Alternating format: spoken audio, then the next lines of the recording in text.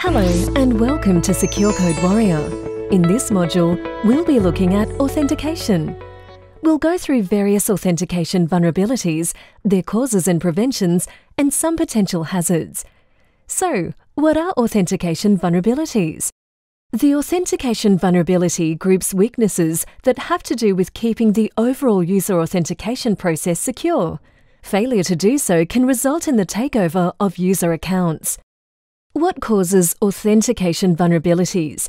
Some common mistakes include inadequate password policies, sending credentials over an insecure channel, insecure password recovery mechanisms, information leakage on failed login, unlimited logon attempts, and weakly hashed passwords.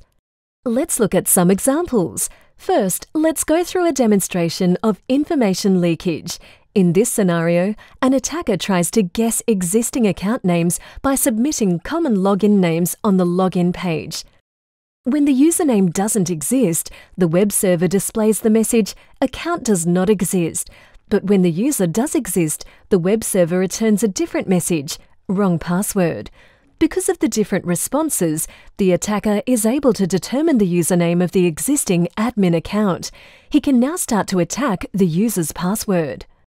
The next example demonstrates security breaches as a result of a weak password policy and no lockout mechanism. Here, an administrator of a site has set an easy-to-guess password. This was possible because a lax password policy has allowed it. An attacker tries to guess the password of the administrator account using a password list. Because no lockout mechanism exists, the attacker can try all possible passwords from the list.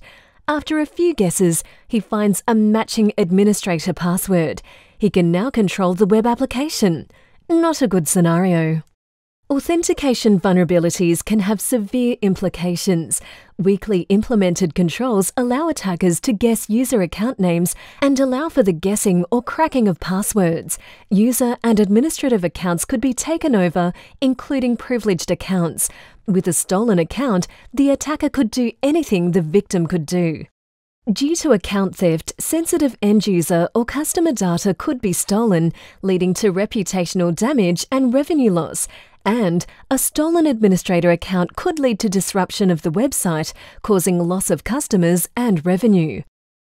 Implementing strong authentication controls are required to protect against authentication vulnerabilities.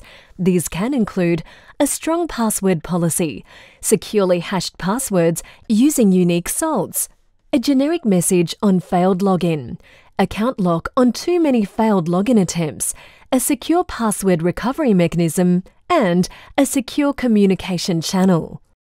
For more information on storing passwords securely, see the Insecure Cryptographic Storage module. And for more details on using a secure communication layer, see the Insufficient Transport Layer Protection module. Congratulations! You have now completed this module, Authentication.